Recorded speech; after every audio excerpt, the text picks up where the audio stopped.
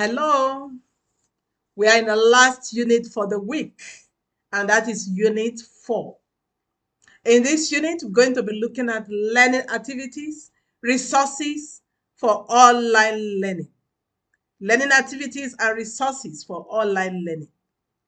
When you're going online, what makes learning interactive? Make your content interactive are the learning activities that you put in there. The learning resources, how you interact with them. So right here, we're going to look at how you're going to select the best way to select your learning activities and learning resources. Now, what are the learning outcomes for this unit? By the end of this unit, you will be able to identify learning activities, explain the importance of learning activities in an online learning content, identify learning resources, then explain the importance of learning resources in an online content. Now, what are learning resources? When we're talking about learning resources, what are they? Learning resources are those resources that will help both the learner and the teacher to succeed in the learning process, especially meeting with the stated learning outcomes. You need learning resources. You need your learning devices. When you have a stated learning outcome, you need to find out if you have the right resources that will help you achieve the stated learning outcomes. And when they are not available, it gives you opportunity at the point of design to look out for them. And if you cannot reach and you cannot get, what do? You have to reverse your learning outcomes so that you will have the required infrastructure, resources to match it up. So in this case, learning resources, starting with, it can be instructional videos. Instructional videos that have been prepared that will help to explain some concepts, that will help to demonstrate,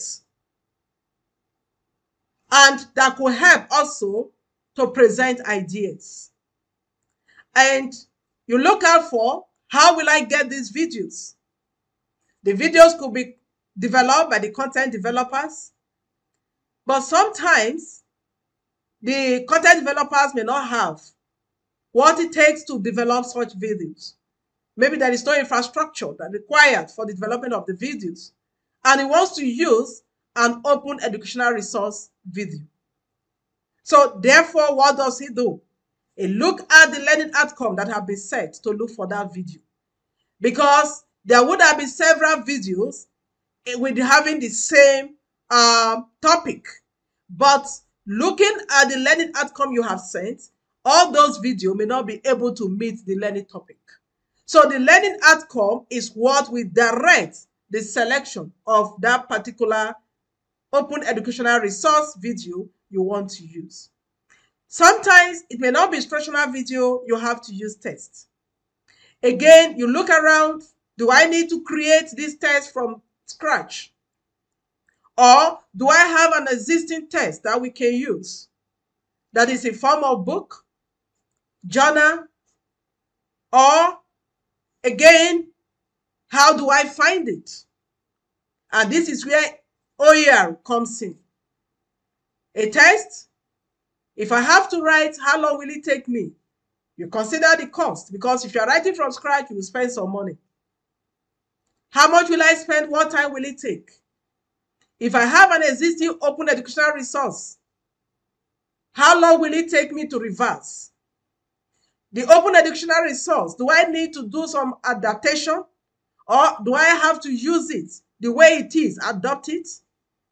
Because if you are going to adapt, you are going to adapt the open educational resource in the area you set your learning outcome. Then we talk about tests and assessments. What resource do I have to carry out my test, to carry out the assessments? Again, there are times you have existing assessments, existing tests in open educational resource format that you can pick and use. So if you are looking at learning resources, these are some of the learning resources, videos, books, and we could look at some infrastructure that could be required to execute the learning outcome, to meet up with the learning outcome. And this takes us to the next, learning activities. What are the activities?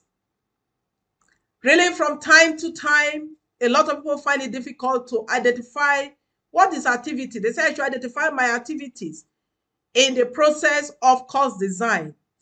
How do I know the activities? The activities are those things you want the learners to do while you are presenting learning to them. And to select the activities, you look at the learning outcome. What does the learning outcome say? And based on what the learning outcome says, you have to select an activity that will enable the learner to achieve that learning outcome. If the learning outcome is telling you identify, then you must look for the activities that will enable the learner to identify. That after the class, when it comes to application, the learner will be able to identify. So what are these activities? Some of these activities could be watch a video. It's an activity to watch a video. Remember the resources there because they are derived from the resource. The video you are telling them to watch, it means it's available.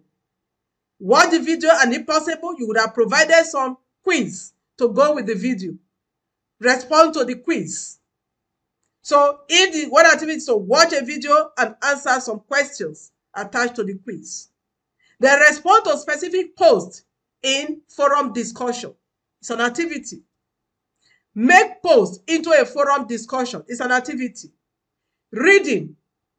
Reading what? You must specify what they need to read. You must bring out the content and let them know what they're going to read. Presentation of a given assignment. Maybe you've given out assignments and the activities that they are going to present it, they're going to speak to the assignments during the live class. It's an activity.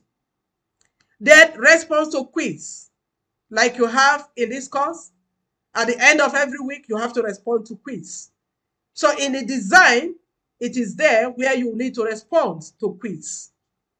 They're great co-learners. Yes, you may give an activity whereby learners have to grade themselves, examine themselves, and give feedback. Take a tour. It must be sure and be certain where you want them to tour. Participate in carrying out experiments and respond to feedbacks. These are some activities that learners can be engaged in. It could be more. But remember, it is the learning outcome that determines the type of activity that you're going to come up with. And the activity will be having impact on the resource that is available. In conclusion, to select adequate open educational resources require stated learning outcome, pedagogy, and the learning activities. This will guide what material to be sourced. For instance, where there is an existing quiz or experiment that can be used in an instance, such could be sourced through open educational resource. Now, before we end this section, in weeks 1 and 2, we have done it to equip you and give you an insight into the course. The remaining 2 weeks, which is week 3 and 4, we're going to focus on translating what we have learned in week 1 and 2 into practice. We go into brainstorming. This is preparation towards what we're going to be doing in the assignment as from next week. You know, the assignment is part of what you'll be graded on to earn a certificate in this course. So for brainstorming, you're going to brainstorm on the following as you prepare to start your assignment practical. A, from among the courses you have been teaching, choose a topic. If you have not been teaching, Choose any topic of your interest. Write 2 learning outcomes for the topic. Identify the variables you will consider when designing the course towards looking for an open educational resources that will be used in achieving the stated learning outcomes. So, if you can get this out, it will help a great deal, and I wish you the best as you brainstorm. Thank you.